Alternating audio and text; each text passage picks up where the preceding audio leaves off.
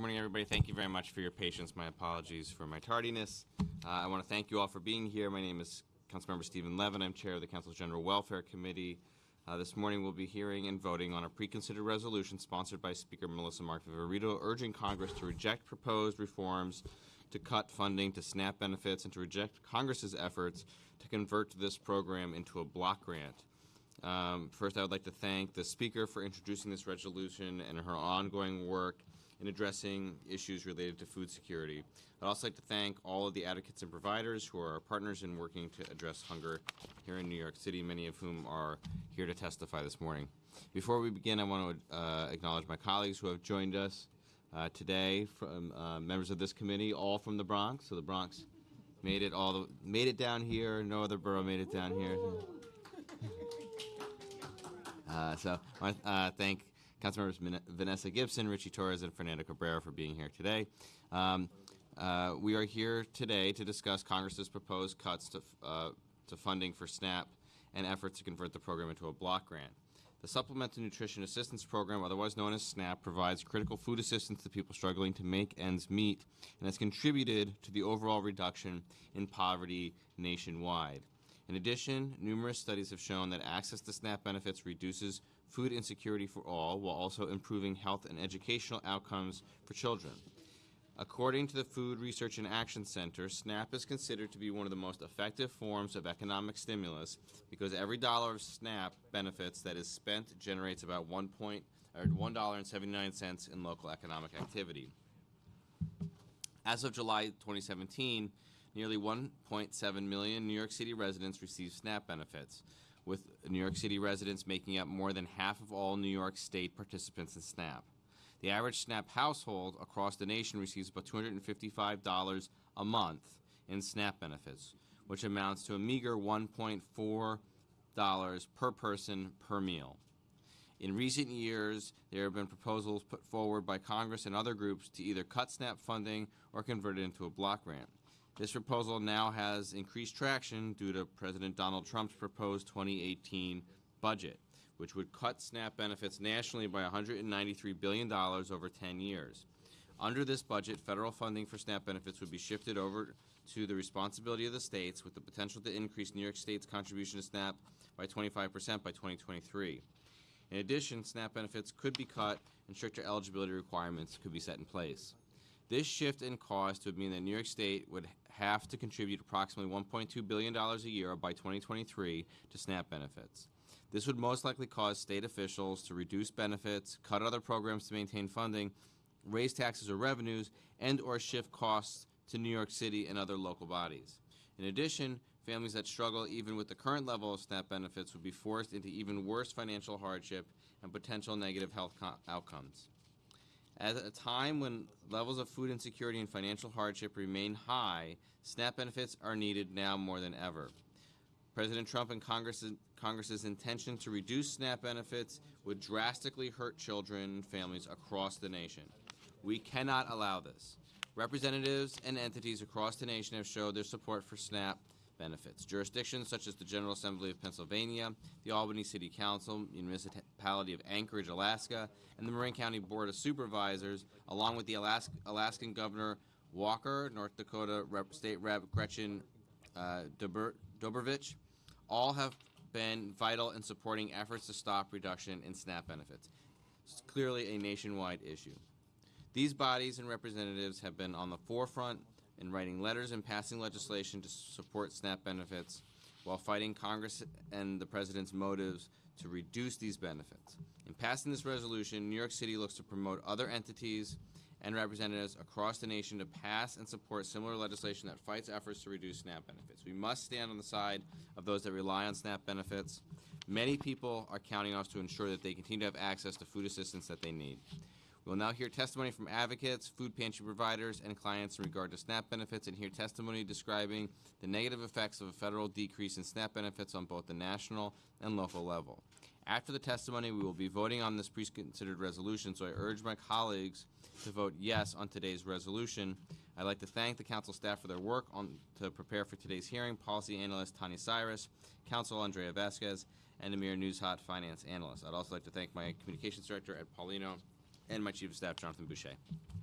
I would also like to welcome Councilmembers Barry Grodenchik of Queens and Rafael Salamanca from the Bronx. So Bronx 4, Queens 1, Brooklyn, Manhattan 0.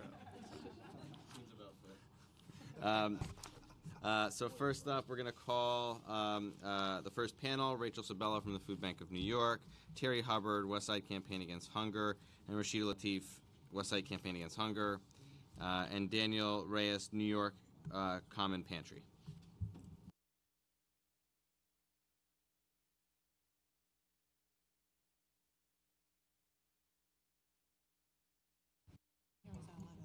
Before the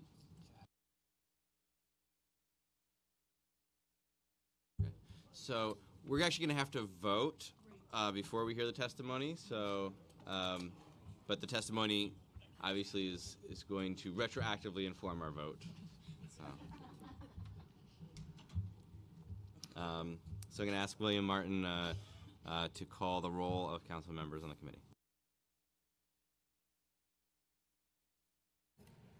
William Martin, Committee Clerk, roll call vote, Committee on General Welfare, Preconsidered Resolution. Chair Levin. Vote aye. Cabrera. Aye. Gibson. Permission to briefly explain my vote?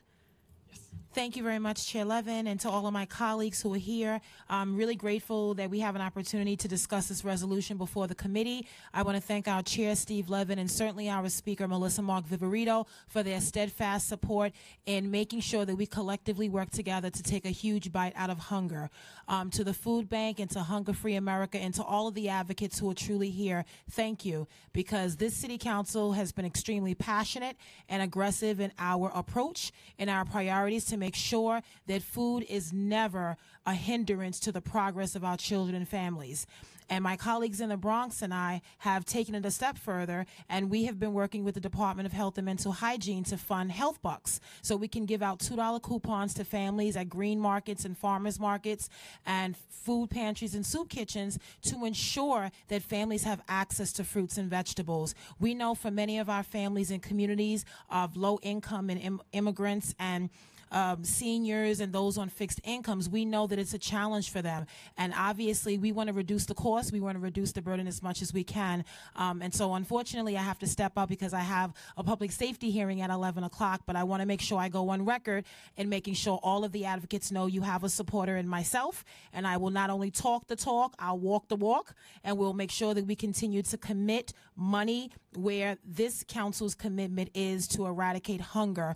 The mayor and many others, we are going to be announcing the universal free lunch for every student in a public school in this city, because we want to make sure we equalize and level the playing field, that no child is stigmatized because they simply cannot afford free lunch. They cannot afford lunch at all. So I want to thank Chair Levin. I want to thank our speaker. Thank you for your testimony. And even before you submit your testimony, I will always vote aye. And I want to vote aye on this resolution before the committee, and thank all of my colleagues for being here today. Thank you. Thank you, Councilmember Gibson. Torres. Grodenchik. I vote briefly. I want to thank the chair for taking up this resolution, and it's kind of sad to me, very sad to me. I've had the pleasure working with many of the advocates in this room and with the chair on feeding people here in this city, and it's really, to me, a great tragedy that there are people in this country willing to turn their back, especially on young people who need to eat. We all need to eat. Our health is where it's at. So I am very happy to support this resolution, and will continue to work with all of you, our chair, my colleagues, our speaker, our future speaker, to fight hunger in this city and to set an example for the rest of the nation. Thank you. I vote aye. Salamanca. Aye. By a vote of 6 in the affirmative, 0 in the negative, and no abstentions, resolution has been adopted by the committee. Thank you, my colleagues. Okay, and we'll turn it over to the panel now, whoever wants to begin. Sure. Good morning. My name is, can you hear me? My name is Rachel Sabella. I am the Director of Government Relations at Food Bank for New York City. Food Bank is the city's largest major hunger relief organization, and I'm thrilled to be joined on this panel and in the audience by many of our member agencies that are here to testify today. I am going to be very brief because what's most important is you hear directly from providers and clients on this.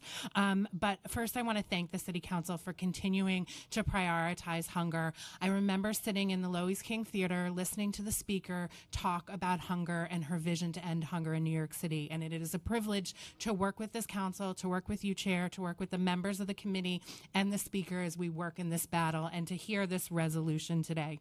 SNAP is the first line of defense against hunger. In New York City, 1.7 million residents rely on SNAP. That's 1 in 5 generally on that. SNAP provides more meals to New Yorkers in 10 weeks alone than our entire network is able to do in 1 year. The current proposed cuts, if they were to be realized, $193 billion over 10 years, would have catastrophic events on New York City. Already strained food pantries and soup kitchens would have even more of a reliance on their resources, but more importantly, people would struggle. That cut would mean 45 billion meals lost across the country. Not a million, a billion. And this resolution is one of the first steps in this process. At the end of the month, Food Bank and our network will be traveling to Washington, D.C. To advocate on behalf of SNAP, and we will be giving this resolution to every member of the congressional delegation, and when we will be sharing with it with our partners across the state and across the country. So I'm going to stop talking now, but I want to thank you again for this resolution and pass it on. But we are continue to be grateful and want to continue to work with the council in this partnership.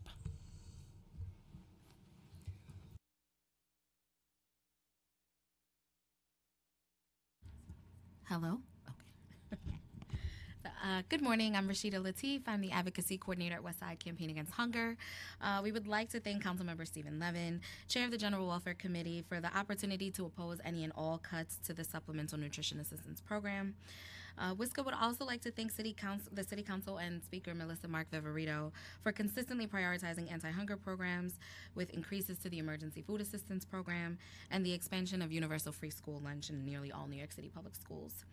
Founded in 1979, Westside Campaign Against Hunger is the country's first supermarket-style food pantry, multi-service, and one of the largest emergency food providers in the city. In the last year, we provided nearly 1.5 million pounds of food, which included over 300,000 pounds of fresh fruits and fresh vegetables to nearly 9,000 households.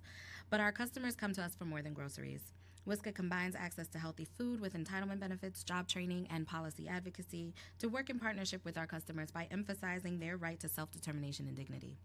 As the country's first supermarket-style food pantry, we offer 3 days of food based on a customer's family size in tandem with SNAP, health insurance, screegery, and eviction prevention, to name a few. To not only alleviate hunger, but to alleviate reliance on the emergency food system as a whole. In fiscal year 2017, WSCA enrolled 690 families in SNAP. SNAP has a far greater capacity than emergency food providers to meet the needs of those who are food insecure. The emergency food system was never designed to replace SNAP as the first defense against hunger. SNAP does in 2 months, or as Rachel Sabella has said, about 10 weeks, what emergency food providers would do in a year, and therefore it plays an irreplaceable role in ending hunger. The 690 families we enrolled in SNAP are a smaller representation of the approximately 1.7 million residents in New York City who rely on SNAP.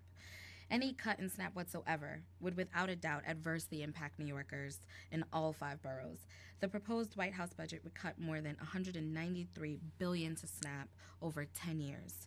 Consequently, the proposed cuts to SNAP would increase demand on emergency food programs like WSCA all across the city. Once again, we'd like to thank the City Council's General Welfare Committee for the opportunity to testify about the need to oppose any and all cuts to SNAP. Thank you. Sorry. Good morning. Good morning. My name is Terry Hubbard. I'm a customer at the Westside Campaign Against Hunger, which is better known as WSCA. I would like to thank Councilman Stephen Levin, and I would like to thank Council Speaker Melissa Mark Viverito for fighting for the New Yorkers like myself who are food insecure by increasing funding for the Emergency Food Assistance Program and expanding universal school lunch for nearly all of New York City public schools. I became a customer at WSCA 6 years ago, and I have been volunteering at WSCA for the last 4 years. I am a SNAP recipient, and with my allotment of $338, it includes my son who also has autism. I live in Crown Heights, Brooklyn, and I travel on Accessoride to go all the way up to West Side Campaign Against Hunger because of the wide variety of fruits and fresh vegetables for me and my son. While being able to access healthy foods and to be helpful to us, just cutting the SNAP benefits, it cannot work because honestly, it's very sufficient.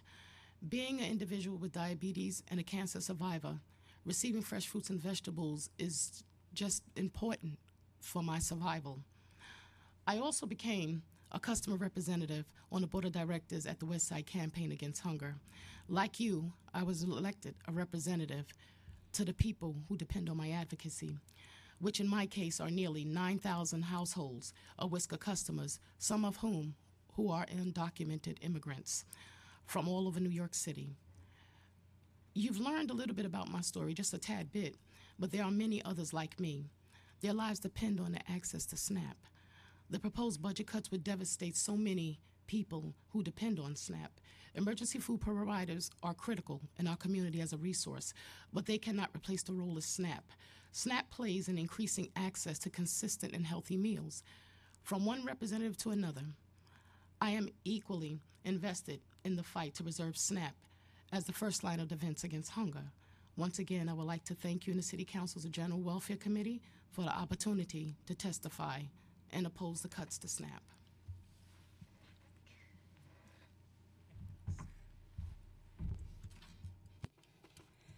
Thank you to the City Council, especially Speaker Melissa Mark Viverito and General Welfare Chair Stephen Levin, for continuing to prioritize anti-hunger programs, including 3 years of increases to the Emergency Food Assistance Program, EFAP, as well as expansion of universal free school lunch in nearly all New York City public schools.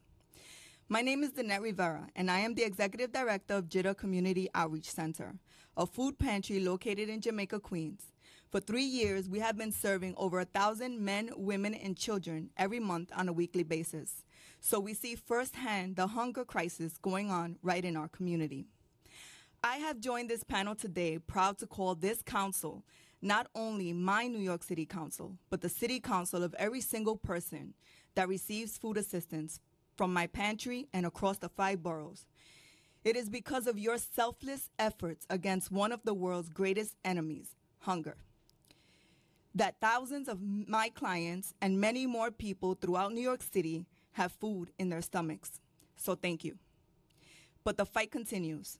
The proposed White House budget could have a devastating impact on the anti-hunger safety net. The budget proposed a cut of more than $193 billion to SNAP over 10 years, as you already know, which will significantly impact those who use SNAP to put food on the table. Therefore, the need still exists to defend SNAP, which ensures nutrition, health, and hope for 1.7 million New York City residents. We must persist in pleading on behalf of what is imperative, that no human being should go to bed hungry. SNAP is the first line of defense against hunger and must be protected at all costs. Thank you for taking a stand to ensure SNAP is here to stay. Once again, I want to thank the City Council for introducing this resolution. We look forward to working with you to protect SNAP and continue to help New Yorkers. Thank you. Thank you so much to this panel. It's one quick question. If you could maybe describe what you would envision as, if cuts like this went through, what it would mean on a practical day-to-day basis for the programs that you run and that you work in and that you partake in. For myself, like many of us already stated, it would be devastating.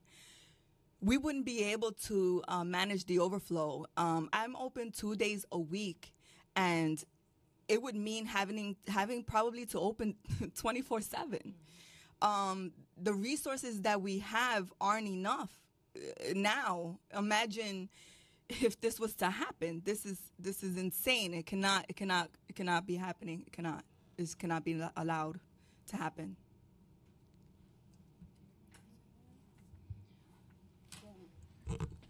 These cuts will be devastating not only to us at Westside Campaign Against Hunger.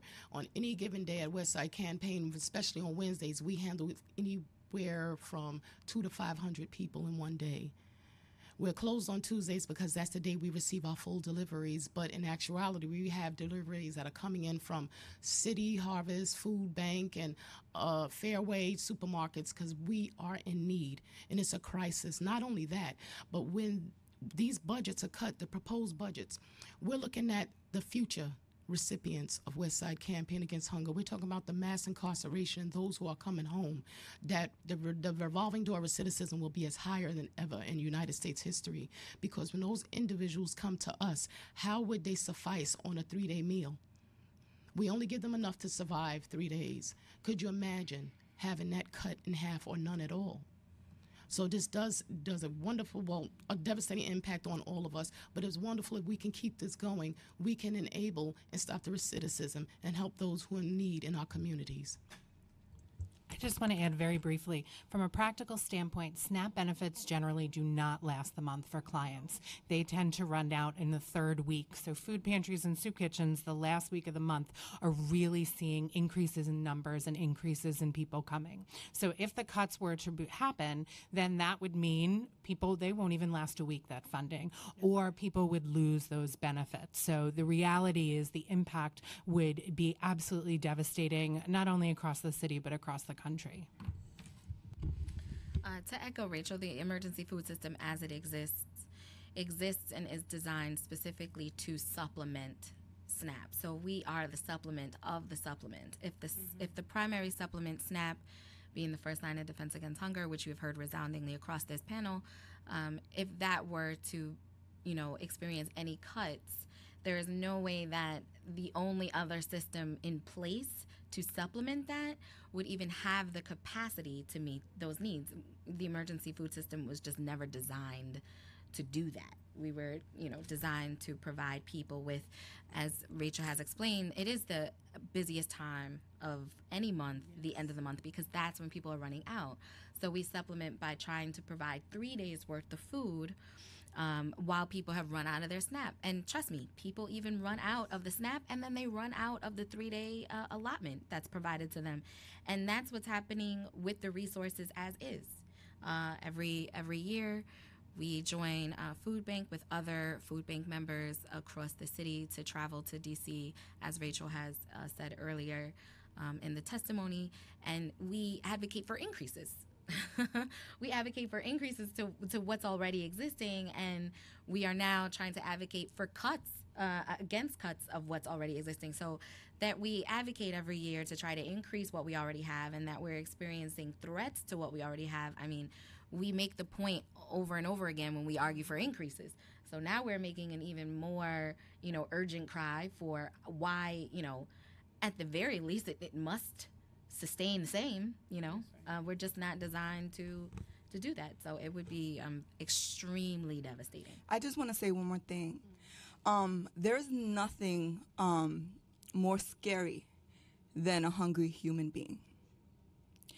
I mean, there's no telling what can occur in the mind of a human being who needs to feed their children or, themselves, and they can't find food. People are willing to do anything to put food on the table. And crime would just increase. It would be a madhouse out there in the streets. My heart is pounding imagining what this world would look like without SNAP. And so that's my fear and my concern, that, we need to save this program, period. Thank you. Thank you so much to this panel. Thank you. One more panel. Natasha McCrae, Hunger Free America. Barbara Hart, Hunger Free America. Jessica... Houston Mandrade, right? Houston Mandrade. And then Danette Rivera from. Oh, I'm sorry. Yes, got it. Oh, okay. I'm sorry. I had him. Daniel Reyes. Sorry.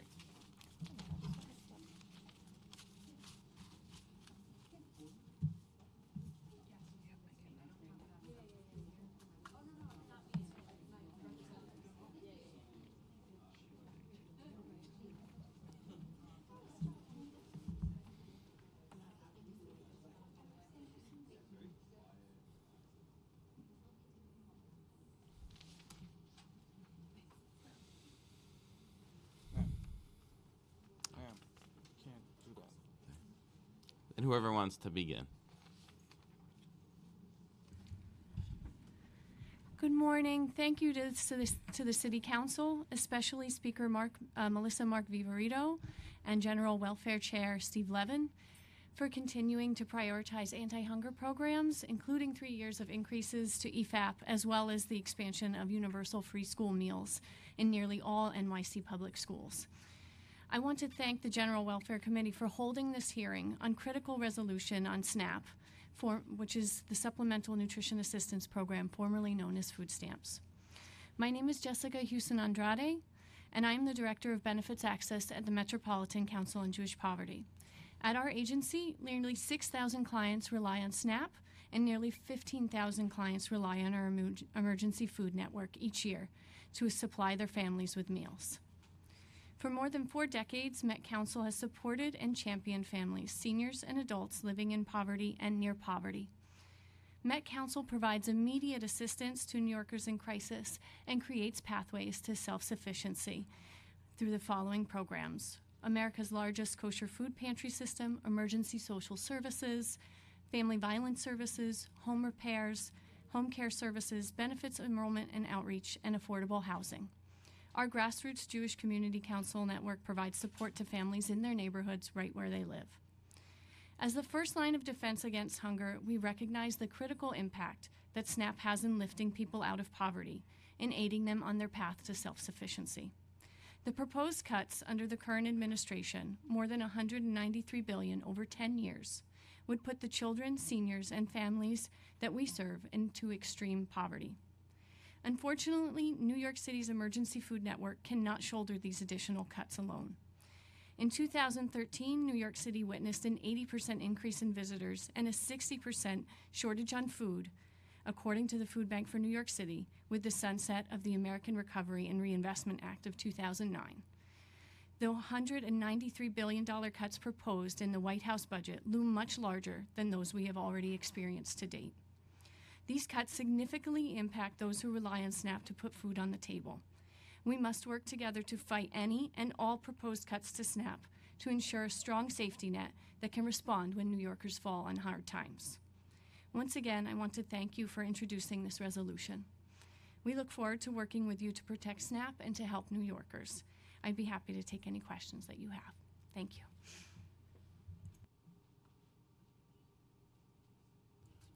Good morning. My name is Natasha McCrae, and I'm here on behalf of Hunger Free America, and I'm also a SNAP recipient. I have been a member of the Food Action Board of Hunger Free America since 2011. I have a 13-year-old and a 2-year-old child, and a few months ago, a year ago, my SNAP benefits were rescinded, and I went almost 3 months without food stamps. SNAP benefits, and it was the hardest time of my life, being pregnant and having a child who was in school at the same time. So these benefits, if they're cut, are devastating to not only my family, but to my friends and my community. I live in the Bronx, which is the nation's poorest borough. So with cuts to SNAP benefits, it's a huge devastation to our economic abilities to be able to provide for our families. So we implore you and we thank you for benefiting and helping to make sure that these cuts don't go through, because it is a necessity for people like myself and people in my community. With Hurricane Harvey, all over the world with all of these different destructions that are happening, the need for SNAP, the need for programs such as this to be able to help people in emergencies is even more dire. So I implore you to make sure that this particular program continues. Thank you.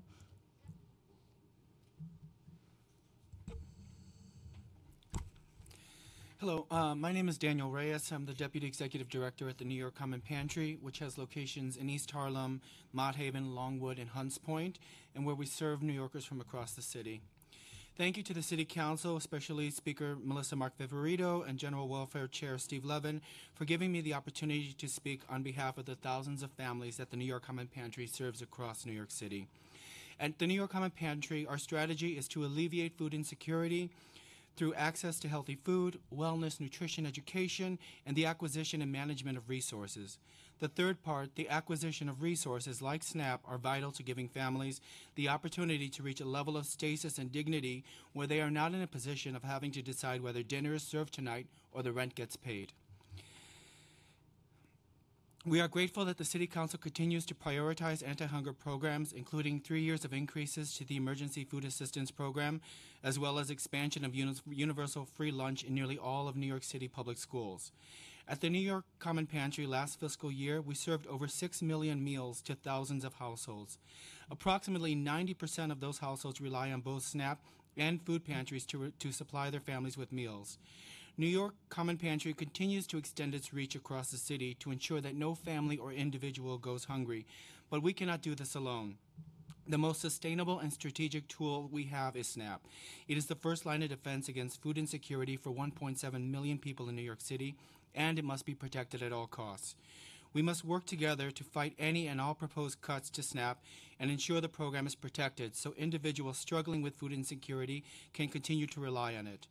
In our 37 years of existence, the New York Common Pantry and our families have weathered many economic and political storms, but $193 billion in proposed budget cuts to SNAP over 10 years would be devastating all around. For the families and individuals who will lose some, if not all, of this vital resource, for the emergency feeding network in the city that would struggle greatly to meet the demand as families lose resources, and for local economies that would lose a key part of the economic engine that fuels them. This resolution needs to send a loud and clear message. Leave SNAP alone. I want to thank the City Council for introducing this resolution, and we continue to look forward to working with you on this important matter.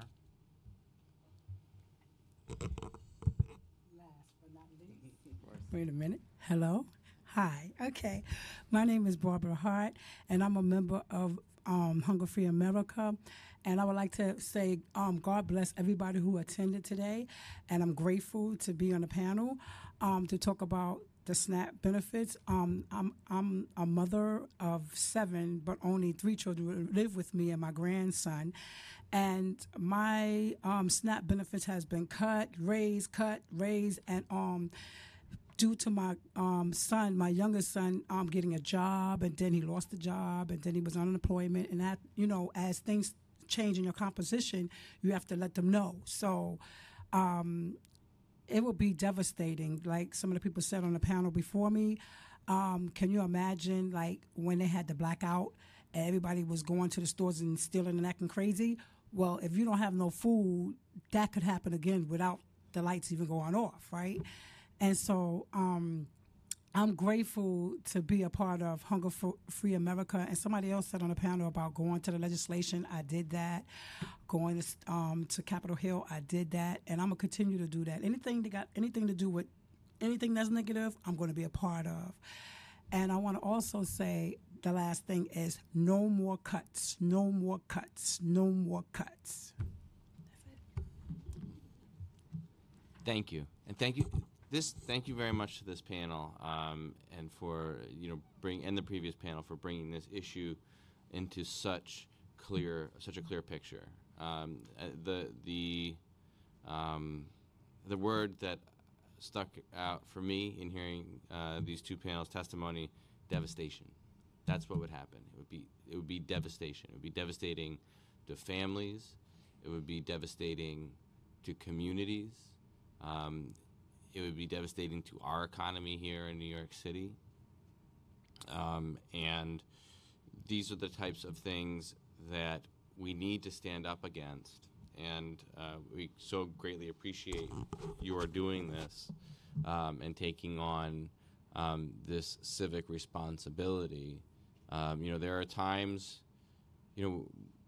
we are presented with different challenges, at times, and so, after 9/11, the city was presented with challenges, and we had to rebuild the city.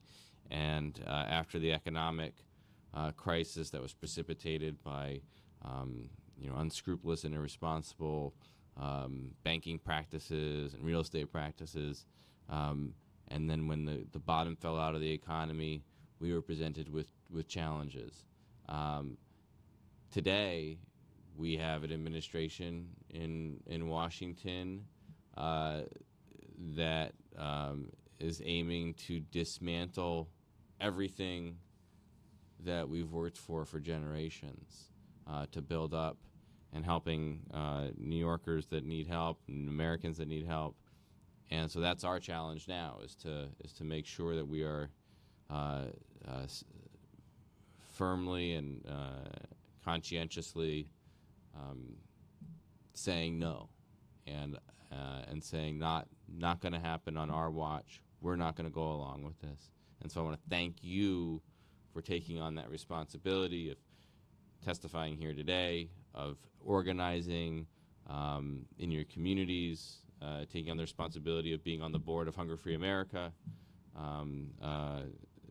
So I just want to thank you very much for being here today and for taking on this challenge. This resolution is going to be a part of the response to that. It's not the entire response, and so we need to keep on fighting.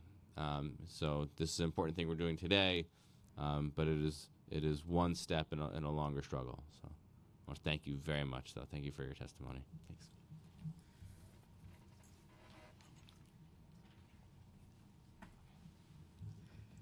So here now at 11:07 a.m., since we already had the vote, we will be closing this hearing. Thank you again to everybody that came to testify. I will look forward to passing this resolution at the stated meeting tomorrow. Thank you. This hearing is closed.